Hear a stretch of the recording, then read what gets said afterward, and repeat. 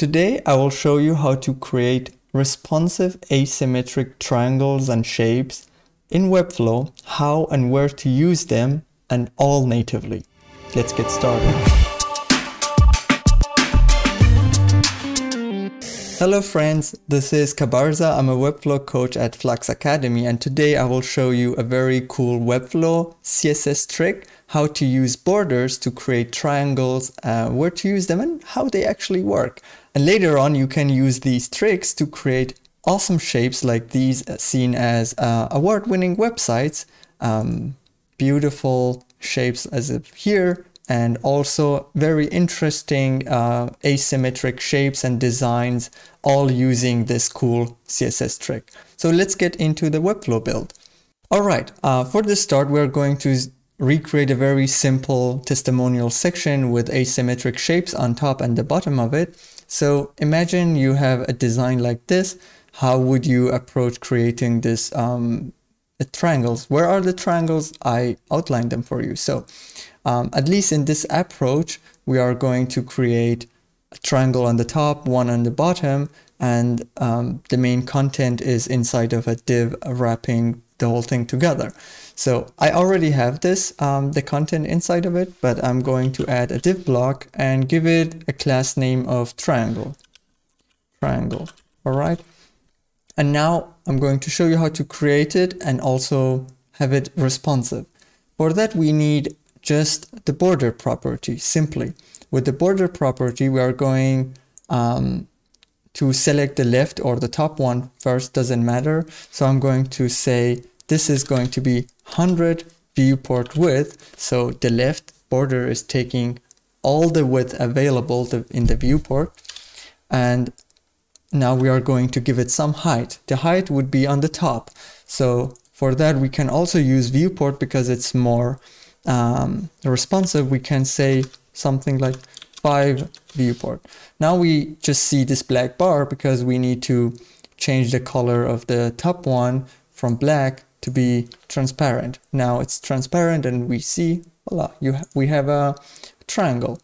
Now for the left one, we can change the color to be this purple. We can duplicate our triangle, move it to the bottom, and here we can do one of the two things. So one would be much easier to give it a class, a modifier, and then transform and rotate it alongside the z-axis. So you would be rotating on the z-axis to create this, but of course with a modifier on top of it. But I want just to show you how this was created again. So I'm going to actually duplicate the class and call it something like triangle bottom, or just bottom. And for this one, I'll delete the styles and recreate it so you see how it's done. So for this one, we are going to do the opposite of the top version. So we say 100 viewport on the right one, and then for the bottom one, we say 5 VW, again for viewport width, and then we make it transparent. Then we change the color, this one, to be purple. So now we have this perfect asymmetric shape, if it makes sense. And now let's continue so I can show you how this exactly works and how you can take advantages of it and make it do whatever you want. So now I'm going to show you how this property exactly works, and so you can completely understand it and use it in any given place.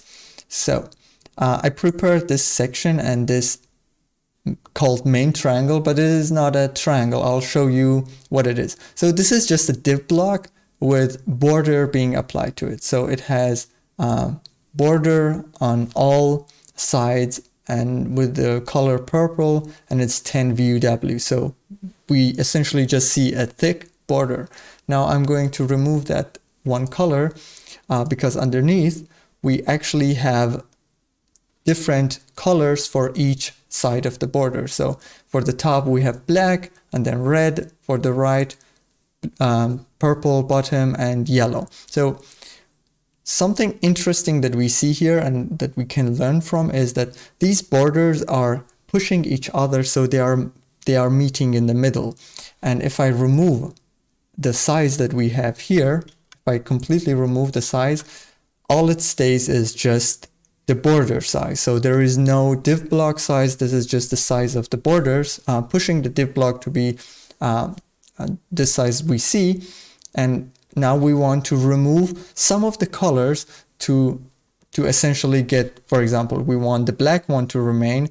So we want to remove the red and the blue, and I'll show you how to remove the yellow one. So if I remove the red one just by simply saying I don't want a border there, and then with the purple one, the same thing. Now we see we have this dual tone 2 triangle. This is a very fun looking one. Now with the yellow one, we can say I want it to be transparent. So now we just have a triangle in black.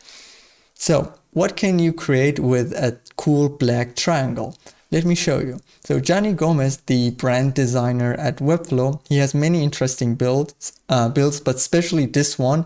He has this perfect looking geometric hero section, all built with circles and triangles, and it all looks perfect. But the moment we start changing the viewport of the screen, the triangles break. Why is so?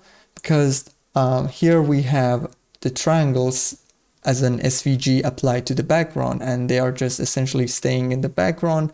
And the moment we move we change the viewport width, they break the design. For that, I already made a class. Boom. And here we go. What's the difference? So no matter how much I change the screen size, you see it stays perfectly at the same place. Why? Because I'm essentially looking at the design and saying, okay, this part is one half of so the right one has 1/2 of the whole viewport width, and then it's again 1/2 of that, so it's 1/4, 25 VW. So if we come here, we have 25 VW for the right one, and then 50 VH for the top one, because now we have viewport height. And for viewport height, we are using 50 because it's half of the screen, as we see here. And this is going to always calculate it based on the screen dimensions, and it will always stay perfectly at that place. So that was it for this tutorial. I hope you liked it, and I'll be in the comments below answering you guys. So just let me know what types of tutorials, especially Webflow tutorials, you want to see on the channel, and I will be considering making them. So till then, thank you so much for watching, and peace.